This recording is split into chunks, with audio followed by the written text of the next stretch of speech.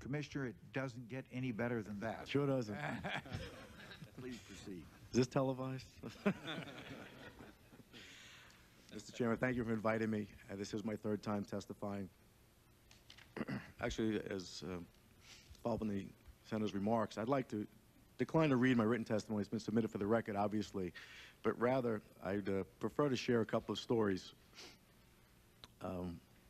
that are going on right now in Baltimore, which is, you know, is a mid-sized American city, and I'd just like to talk about some of the problems we're encountering at the ground level that are, I think I've chosen to do this because after hearing all the testimony from Governor Gilmore on, I think it kind of underscores the problems we're facing at the very local level, because if indeed the federal government says there's a 100% chance we will be hit again, and as we've heard from the previous testimony, it is going to be a local response, of course.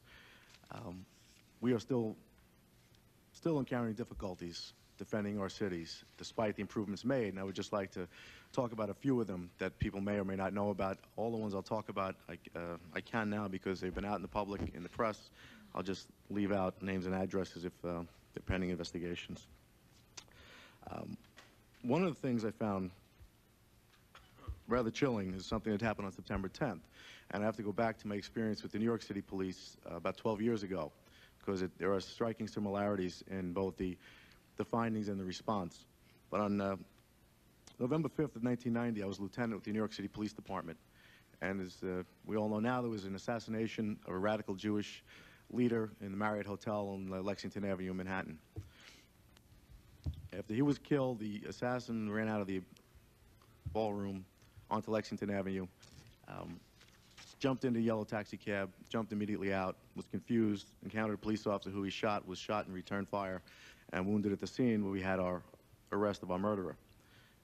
Going through his pockets and his papers, obviously we found out where he lived. Upon arriving at his house, we found other gentlemen, also I believe from Egypt, who answered the door. And what do you think they did for a living? They were New York City cab drivers, who admit being at the scene at the time of the homicide. So pretty clear to us that he jumped in the wrong taxi. We did a search warrant of the house, and in the warrant we came up with huge, voluminous, according to sources I've spoken to, is the biggest al-Qaeda seizure on American soil still. And there were photographs of New York City landmarks, writings in Arabic and Farsi, diagrams and notebooks and the like. And all these things were seized by us and the New York City Police and brought back to my office. The next day, of course, we gave a briefing to our superiors. The question that was posed to me and my detectives was, can you tell me this man acted alone, a lone gunman? To which the response was, of course not. He at least had two other people with him, with the, the getaway drivers. We were told, you shut up, you handle the murder, they handle the conspiracy, they being the Joint Terrorism Task Force.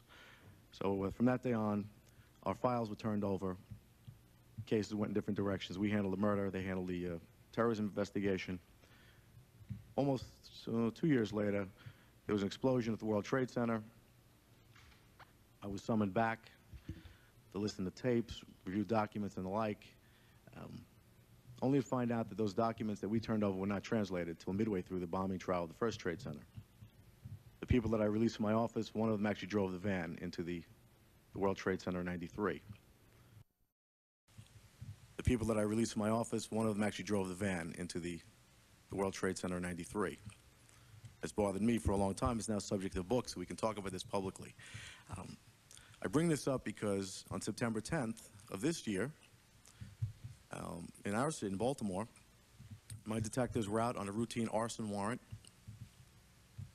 They find the subject who they're going to arrest for an arson and a harassment. And in the apartment, they encounter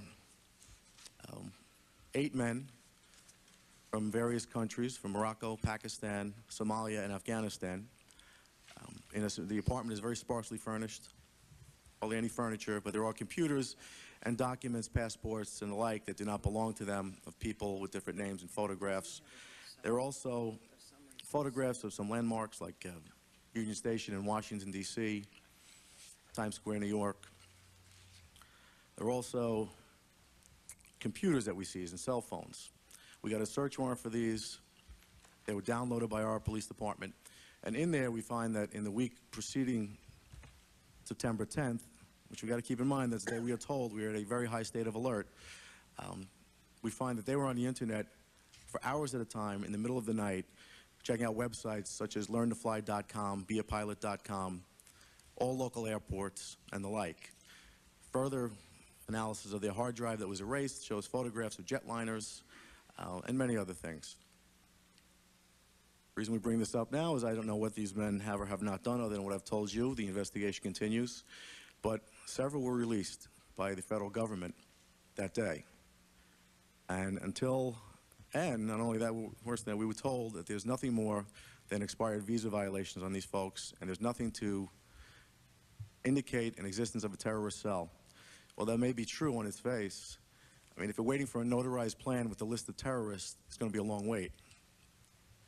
This is chillingly, eerily similar to what we encountered years ago and encounter here and there through our daily work as police officers in this country. And to be told this by our federal partners is very disturbing to us. And that's where we stand right now. That investigation continues, and there are a couple of more anecdotal ones I'd like to share with you just as part of what's happened in the year since September 11th to date.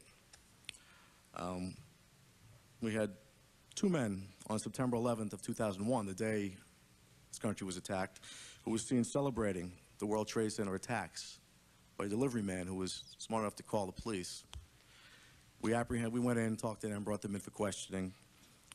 There was subsequently released, I believe by the FBI. There was no evidence to hold them at the time, which may have been the case. June of this year, we were notified and asked for our help very quickly to please apprehend someone. We ran them through our intelligence division database, and of course, it was one of the people from that night. The point of that little story is the fact that we had no idea that there was a pending investigation on these folks who live in my city. We also had, as you probably know by now, on June 24th, Ramzi al-Shanak was arrested on Lehigh Street in Baltimore. He was a previous roommate with Hani Hanjour and Hawak al-Hazmi, the September 11th hijackers. We were notified of this investigation 3 days before it was taken down.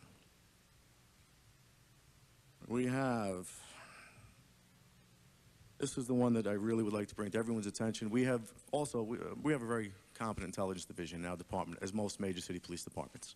We run our own investigations and run them pretty well, but we also check with our federal counterparts to make sure we're not wasting resources and disrupting anybody else's work. We have someone now who we are investigating. He's a rather radical in our city. We asked our counterparts, do you have anything going on this? And of course we're told absolutely not. We continue with the investigation, and there was a blind hit in one database that alerted them to the fact we're still investigating this subject, at which time we were notified and said, could we come talk to you? The person we said we're not investigating, well actually we are investigating, and we need to come talk to you about it, but we couldn't really tell you at the time. There are others, but that's enough for now. The statement I'd like to make, and the fact is I'm representing myself. I don't represent the major city chiefs or the IACP, but there are several vocal chiefs in this country who feel the same way. Unfortunately, most of them complain privately, and when they're asked publicly, they don't want to say anything for what reasons only known to them. But if we're talking about this as a local response, and there is a need to know, who do we think needs to know more than the chiefs who protect the city citizens? We need to know more than anybody in this country what's going on in our cities, yet we don't. I defy anybody. You can call people today from any major American city to ask them what's going on in their cities regarding terrorism investigations today, and I think you'd be surprised at the response.